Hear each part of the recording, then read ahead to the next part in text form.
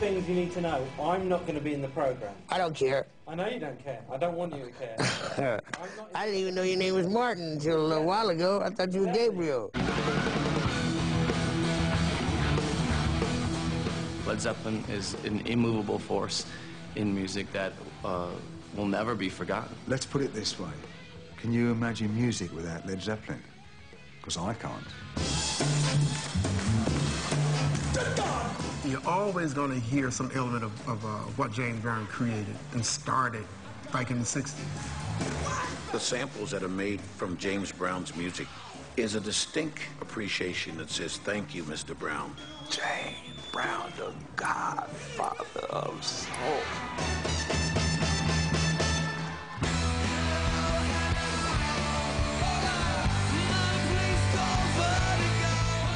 I think we figured out the best thing is to stay in a rock band. Stay great, don't be crap.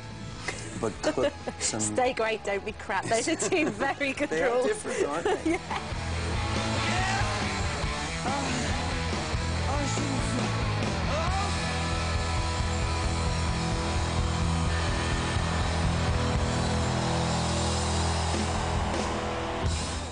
So when I ask you a question, and you... Who am I talking to? No, don't say Martin. Don't say Martin.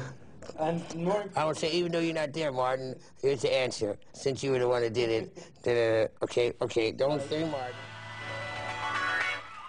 What's it like in a club when a Prince record gets crossed? I don't know. What do you think it's like when a Prince record happens in the club? Well, I can tell you, but I don't think anyone in the world cares what I think. He plays bass, drums, guitar, any and all keyboard instruments. No one plays more instruments than this dude. He could play a little sax if he wanted to. He plays all of his instruments better than all the people in his band. And he sings. He's genius. He really is genius. He was the king to be. You know, he was the heir apparent.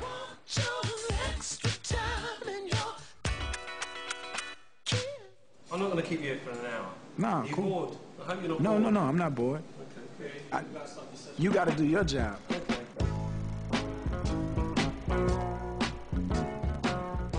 John Peel's the most important DJ of all time, I think.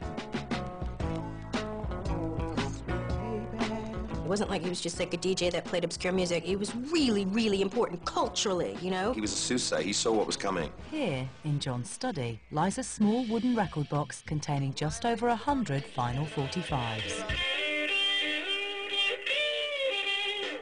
That's all right. You can't help but like it, can you? That, to me, is the inspiration for my life, just sitting there in that box. Uh-oh, and now I'm really in trouble because I don't know if that's the name of the artist or if that's the name of the track.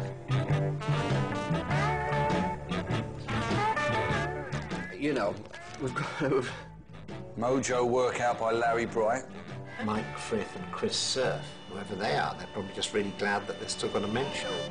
Your enthusiasm and your spirit is one that is so inspiring, and every time I see you performing live, it completely leaves me speechless. You are the master. I love you dearly, and have a great evening. Oh, fantastic. Can we do one more? Yeah. Because all that stuff at the end is really personal and brilliant. I think the idea of the achievement in your brain is stumbling, because you said achievement a couple of times. The rest of it is brilliant. I think you should just say, sorry, I can't be there tonight. You deserve this achievement. It was obviously going to get banned anyway, right, yeah? You know what I mean, right, yeah? Let's say that. You say it's obvious that it's going to get banned. I've just lost the sound off the microphone. All right. Let me just check the clip on that. All right, hang on. We've lost the sound from the microphone. It's fine, okay here. Must be on that end. Can I ask, do you remember which particular scene it was then used or written for? Do you remember the scenes in the film? No, it's been a while since I've seen it. No. Sorry. I could do my homework and get back to you. No, you check. Well, I know. It's kind of... It's Hazel learns that one of the brothers has died. And then it's kind of... It's not a death scene, but there's an awareness amongst the rabbits that they've lost one. And then there's these kind of very ethereal images where they're kind of continuing on their journey, but living through this knowledge that maybe they've lost somebody. I mean, is something in the lyrics perfectly suited to all those images? There's a kind of a cold sound in the air, and nobody ever knows when you go, and where do you start? Oh, into the dark. Once again, here we are, 20 years later. There are people dying now. I was one of the people who said, what's the point of doing it again? Are you sure this isn't going to be cheesy? It's kind of not charity, it's to do with political justice. If we can grip this moment now, then something actually can be done. One of the people in that film is alive. Here she is.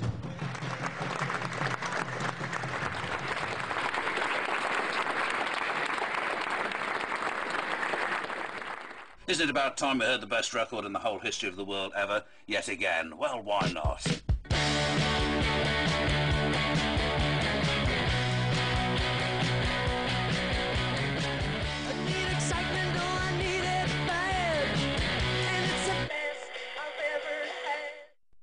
I need excitement and I need it bad. I think that's the kind of feeling that drives all great people to do something.